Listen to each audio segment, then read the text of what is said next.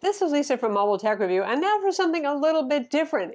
We're going to talk about Intel 11th generation, what they call H45 CPUs. These are the H series, nominally what have been anyway in the past, 45 watt, typically 8-core CPUs that we see in gaming laptops and mobile workstations. And Intel sent us a system, and you can see they've self-branded it. See the Intel logo here? It has one on the lid too.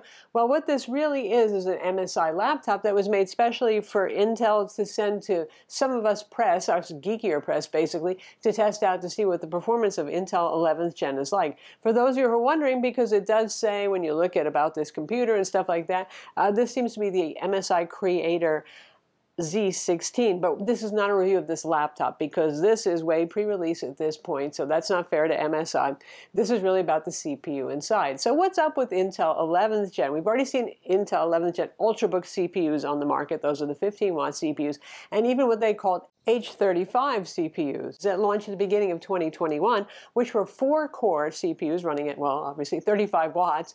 And those were put in very disparate kinds of laptops. Anything from the premium Vio Z, which was supposed to be a super powerful Ultrabook chassis, to the Asus TUF line, some of the Asus TUF line of gaming laptops. And there it was sort of more to the affordable and more budget end. But 4-core CPUs in gaming laptops, not many of us are interested in seeing that anymore, where at least 6 cores has been the standard for 3 generations now with Intel. So let's talk about the performance, but that's going to get a little complicated. Oh, one more thing. You do get USB 4 and PCIe Gen 4, something again we've seen in other Intel 11th generation. So what does that mean to you? Well, and Thunderbolt 4. There's not a huge difference between Thunderbolt 3 and Thunderbolt 4, or even USB 3 and USB 4, so that's not earth-shattering, but hey, we'll take it. With the PCIe 4 versus 3, what does that mean?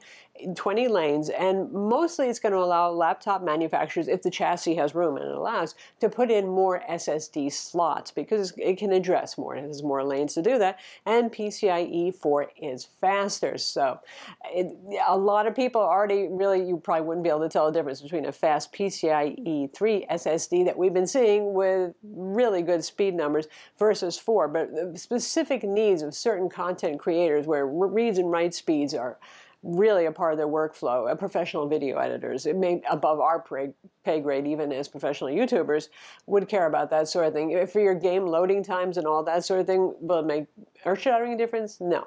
But again, we'll take it, and more lanes is always good, more devices supported. Maybe in the future we'll see wider bandwidth for GPUs and all that. All right, so why is it complicated with this? Because this is a Frankenstein build of the MSI Creator Z16.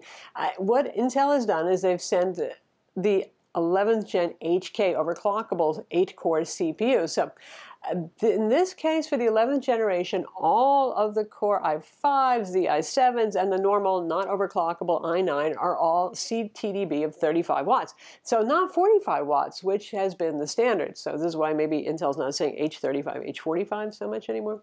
So anyway, those are actually potentially using less power. Now the manufacturer has a little leeway this time, so they can take that 35 watt and make it standard to run at 45 watt for its base power consumption. Anyway, but the overclockable CPU we have here, the 11980HK, is a 65 watt CTDP. So that's a lot more watts, right? So even though we're down to 10 nanometer with Intel 11th generation, which should mean better power efficiency, better cooling, all that sort of thing, it's too much for this chassis. And this thing can run the fan when it's plugged into AC power, just doing things like a Crystal Disk Mark SSD test, which doesn't even really tax the CPU, or just installing software, or just sitting there on the desktop. It's too much CPU for this chassis, which MSI is going to ship with regular i7 and i9s. So that's why I say it's complicated. And the GPU on this is an RTX 3060, that's nice, but it's only 65 watts. I have never seen such a low wattage 3060. So we can't really do gaming benchmark performance on this because there's no other gaming laptop that we reviewed in the past 5 months that has such a low watt RTX 3000 series GPU inside. So we're going to look at primarily CPU tests, variety of benchmarks, and talk about what those mean. For those of you who are already like, this is way too geeky, what does any of this mean to me? Here's the takeaway for this. Yes, it's going to be faster than 10th gen. No, the thermals are not going to be a whole lot better from what we've seen so far, though. Again, the Core i7 and the Core i9 not overclockable will run at lower watts, so it'll be a little bit better thermally. This is 10 nanometer. Intel has finally moved from 14 nanometer they've been using for years, like with Comet Lake. It's still not as efficient a process as what AMD Ryzen has with their 7 nanometer, which is what we see in 2021 and 2020 laptops with AMD inside. All right, let's get into what we've seen in benchmarks and such. Firstly, the graphics in this are Intel UHD. Now, they do use Xe cores, but way fewer than normal, like 32. But this kind of laptop is pretty much always paired with dedicated graphics, be it NVIDIA GeForce or NVIDIA Quadro or AMD's own GPU offering. So that's not too relevant here. So in the benchmarks that we saw, and this is kind of ignoring all of the tests and the propaganda that Intel provided us with for use cases where they know that their machine and their CPU is going to do about the best. Now all manufacturers want to do that sort of thing. So we did our normal set of benchmarks and tests on this. Again, pretty much omitting gaming because the GPU is just way too weak sauce to do that. So what we saw is for some reason, hey, this does great on Geekbench 5, and it even beats the AMD Ryzen 9 5900HX. So this is a win for Intel. And no doubt this overclockable i9, which probably most people aren't going to buy. They're going to get an i7 or maybe splurge for the i9 not overclockable. But I think this CPU is built pretty much to take on Ryzen and to try to beat them in some of the benchmarks, to be honest. And it might be more fair to compare this with the Ryzen 9 5980HX, but I haven't seen a laptop on the market with that yet, because that's going to be their top of the line for the i9 competitor. But that said, this did better on Geekbench 5. And not only that, it did better than the previous 10th gen, which we would hope too. So there is a performance improvement here.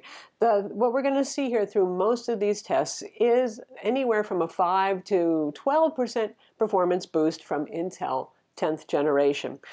Without, again, the thermal improvements that we've seen. Now, as we get into more chassis and all that sort of thing, that might improve. We use Cooler Boost on this at times, Cooler Boost 5, because that's the MSI feature that maxes out the fans, and this has 3 fans internally to see if that helped it with benchmark performance, and really not so much, because even it was still thermal throttling, just not quite as badly, so there's that.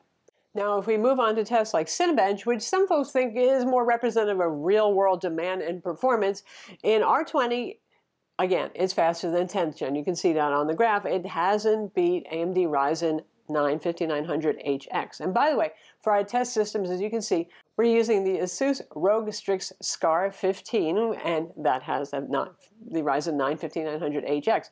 For our Core i9 HK, we're using an Alienware M17R4, which has a last generation 10980HK CPU. And we're using the Alienware Area 51MR2 with a desktop 10700K overclockable CPU to compare maximal CPU performance Intel 10th gen, since 10th and 11th gen desktop CPUs, not too much performance difference, so that'll be your top baseline. And the times when we're seeing actually this 11th gen beat that CPU, now that's an achievement if and when it does that. So there we go. So anyway, in Cinebench, this still can't beat Ryzen 9 5900HX. For Cinebench R20. When we move to R23, multi-core Ryzen still wins, and it's interesting because they both have 8 cores, 16 threads, but on the single core, this new Intel CPU manages to just eke out a little bit higher score. So the instructions per clock are good here. Given the fact that the clock speeds have dropped a bit from 10th generation, a couple of hundred megahertz typically speaking, that's good to see. So that means that they're doing some things right here with this Intel, definitely. Now we move on to things like Firestrike, and we look at the physics test or the CPU test, to be fair, and ignore the, again, weak sauce GPU that's in here, and Time Spy. There we see it's certainly an improvement from Intel 10th generation, and we see that it's still not beating Ryzen 9 5900HX. Now in real-life gaming, as we get more shipping laptops to us, and Intel's going to be sending us a beefier chassis more gaming laptop oriented instead of a creator laptop oriented, we can do some more tests and see how it does in actual games with a more respectable GPU that's competitive with other laptops on the market. But it's pretty obvious that games like Far Cry, for example, that franchise just really is optimized for Intel, and Intel always gets a couple more frames versus AMD. So there's going to be a win there. And again, you'll see an improvement from 10 to 12% probably over 10th generation.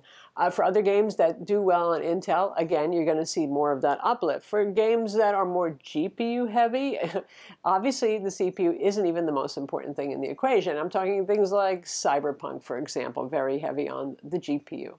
You get the idea there.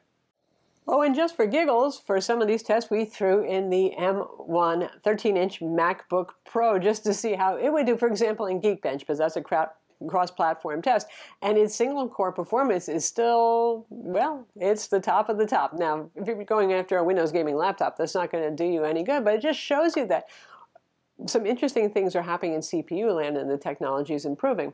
So I know this is a weird kind of video because this is a pre-release machine with an inappropriately powerful CPU in a very thin chassis that's meant to compete with the 16-inch MacBook Pro and the weakest NVIDIA RTX 3060 on the market. But one thing we can say after running all of these tests is definitely we're seeing an improvement on order of average of typically 10% often on a lot of these benchmark tests over Intel 10th generation. And once in a while, with this highest tiered CPU that runs at higher watts than all the rest of the 11th Gen H mobile CPUs, we even see it beating Ryzen 9 5900HX. And you know what? It's a win. As long as there's competition and both AMD and Intel are working hard to beat each other, it benefits us. So I like to see that. I'm Lisa from Mobile Tech Review. Be sure to subscribe to our YouTube channel for more cool tech videos and hit the notification bell so you know about them.